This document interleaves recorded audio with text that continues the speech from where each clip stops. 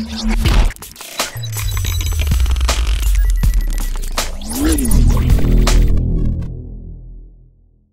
YouTube, I'm Jean and welcome to Crypto Picks.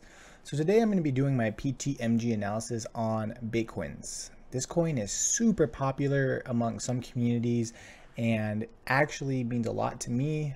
This is the coin that I've made the most profit in out of all coins. So I'm actually super excited to do this and actually finally jumped in and do some actual research.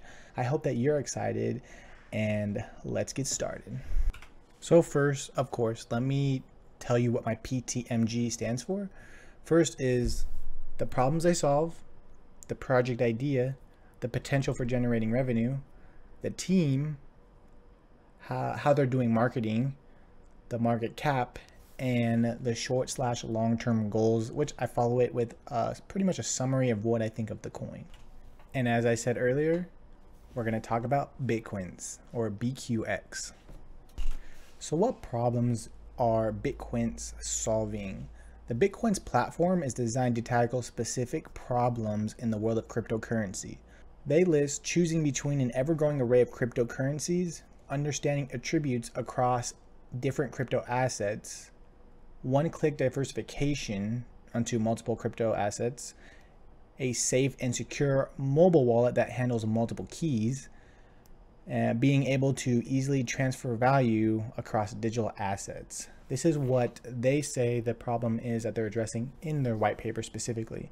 So to summarize it, for the cryptocurrency industry to go mainstream, it will have to become more user-friendly and enable a safe and secure way to invest in cryptocurrencies and altcoins. So some more on their project idea. This one's actually 3 slides. So Bitquence's vision is to make purchasing cryptocurrencies and digital assets as easy and safe as possible. They want to leverage a community to reward experts for assisting in the education of newcomers, launch a variety of diverse cryptocurrency investment baskets, making it simple and painless to buy in with crypto and fiat currencies, enable a universal mobile Bitquence wallet to provide a safe and secure way to buy, trade, and hold a variety of cryptocurrencies, create a Bitquence token to pay for platform services while generating liquidity for the entire network, and eventually integrate Bitquence into an existing crypto and fiat system to create a powerful all-in-one portal to the new economy. This last part is pretty much their final milestone on their roadmap, so it's going to be tough because there's a lot of regulations. It's a very ambitious project. And finally, the Bitquence platform has 3 main components. I know this is the last slide for project idea. I usually don't do this much, but there's just so much going on. I want to make sure you guys get the whole gist of their project. First is the Bitquence Universal Wallet. This allows users to quickly and easily interact with their coins, view, send, and receive balances of any supported cryptocurrency. The wallet is decentralized, so consumers have complete control over their encrypted private keys. The Bitquence wallets operated pretty much like a password vault, making key management super easy. Next is the Bitquence settlement layer. BSL for short is a settlement engine that handles trades for one-click diversification. You can buy and sell orders, which will be put into a pool and executed every hour to lower transaction fees. Then finally, social and community. Their platform will also be a social platform for users to share expertise and get rewarded for helping new users. Bitquence Predictions allows users to guess the future movement of cryptocurrencies while generating reputation as trusted and experienced members of the Bitquence community. Members will be able to advertise portfolios and get users to follow them and gain access to their trades and shared content. Followers will have to pay a Bitquence or BQX fee, which will go towards rewarding the users who are being followed. Now, their potential for generating revenue. The Bitquence token will be used to pay for transaction fee and API calls, and they say that the potential future use of the Bitquence token may be to send value, which they compare it to PayPal. Also, the token is used for a payment mechanism for accessing and using services on the platform and enabling liquidity to help with changes in user asset allocations. There's a little picture here kind of talking about the prediction market that they have. This is on their website if you want to get a better look at it. Now for one of the most important parts of my analysis is the team. This team is a little different than normal. They don't have like a team and advisor section. I did find out that Maurice, who I have as a star, is kind of an advisor, and he actually works on the team also. So he's kind of a dual member, I guess you could say. So first, as I said, Maurice, he's their star, and he's getting his star for his schooling. He has a bachelor's in mathematics from Harvard and a PhD in computer science from MIT, and is now a professor at Brown. I'm assuming he is Shingo's professor. It's kind of how he got into this. So I'm giving him a star because he's obviously a smart dude. You just look at his background and it's pretty unbelievable. Then we get to the first superstar of the team, which is Steven. He was Vice President, Chief Administration Officer, and Head of Corporate Operations at Bank of America, which is a huge company. We all know Bank of America, so that is great experience. He was also Chief Operating Officer at BlackRock for 3 years. So definitely the superstar of the team with great experience, be able to push them over the edge. If they have any issues, he should be there. Then they have a super exciting announcement today. They have a new team member, Tim, which I noted to be a superstar, which excites me because before I only had one, as you can see. He has 5 years as a senior software engineer, 2 years as a lead software architect, and 5 years as a product marketing and strategy at Citric Systems. So it's pretty exciting to see that Bitquence was able to bring a new member who has the skills and experience to help them succeed. And also an interesting note, majority of these team members worked for or have worked at Fun Mobility. I'm not sure what that is, but it means that they might have some chemistry, which is always a good thing in my opinion. So now with their marketing, this is probably another one of the most exciting aspects of Bitquence. Their Telegram is super active, big community of over 3,000 members, and it's the best way to quickly reach the team. I know Shingo's there. I believe Steven is also there. You can ask questions, and it's super exciting to be able to interact with the team directly. Next is their Twitter, which is super active. They frequently post announcements and updates.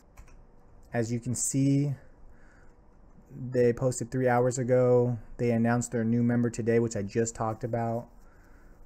And they kind of just are updating periodically and all the time, which is awesome to see. Their Facebook is similar to Twitter, post announcements and updates. Their Medium is not very active. It was active back in June. I think that's more of the ICO time. Their YouTube was super active, but their last video was about 2 weeks ago, so they're kind of slacking on that. Not a big deal. The exciting thing for this team is that they are super active with the community, which is always a great thing. I'm always hearing updates from actual people inside my group, which is awesome just because we're always getting new information from them. Possible competition, we have InvestFeed and Cost. I know some people might disagree with me on this, but just because of the social media platform and the way that they're kind of doing their thing, I kind of saw them as competition. They might not be big competition in terms of directly competing, but they're still kind of in the same space in some aspects at least. And then Aido is their biggest competitor, and I recently just learned about them today. This one's pretty interesting. They seem to be super similar to Bitquence, and I want to know if you guys are interested in a BQX versus Aido. I don't know if I'm saying that right. Basically a versus video. Let me know in the comments if you do. If so, I will totally do one. I think that'd be kind of exciting. So Bitquence's market cap. Right now they're sitting at 49 million. They have 71.6 million circulating supply, 222 million total supply. They're currently sitting around 68 cents, 11,000 sats. My personal jump-in point is 50 cents or like 10,000 sats, whichever one comes first. Bitquence is on Binance, HIT, BTC, and CoinExchange. I personally first bought it from CoinExchange, but I'm transferring all mine to Binance and plan on buying from Binance from now on because I am not a fan of CoinExchange at all. And now for the short and long-term goals. This one's actually fairly smaller than most of the other analysis I do. The roadmap is super vague, and I found this in their white paper. If you know any more detail than what I'm showing here, please let me know. I would love to find out. So first we got the Bitquence released 1, which they call Amber. It's the predictions and social. The release is limited to Bitquence Product Council and selected members of the community. It includes Bitquence predictions, which generates value, data, and intelligence on markets and social features, which help many new users interface with experts. Next is the release 2, which they call Onyx. It's the universal wallet. It's the first iteration of the decentralized wallet, along with the companion mobile application to manage all your funds in one place. The release is open to Bitquence token holders. So Bitquence release 3 is the Alexandrite one-click diversification.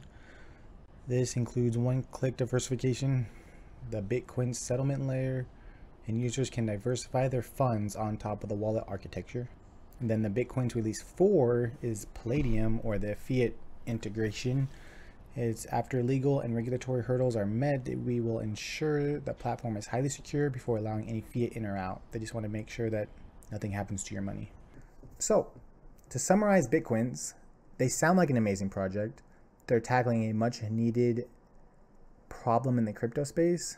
I want them to succeed for the future of this market, to make mass adoption much more easier and quicker. I love this coin, and I'm in a community that is super hyped for this coin, and they love it.